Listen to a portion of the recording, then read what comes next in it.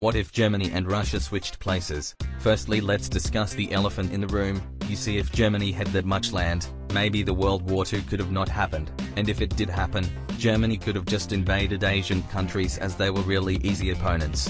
This switch would also affect today's world. For example, if Russia was in the center of Europe, it would get a lot of influence, becoming the leader of Europe as Germany is today. That's really alarming for the US. While in the East, Germany would be using Siberian resources for its manufacturing instead of selling them like Russia, which could raise German economy over 20 to 30 trillion, making them a superpower, which is also alarming for the US.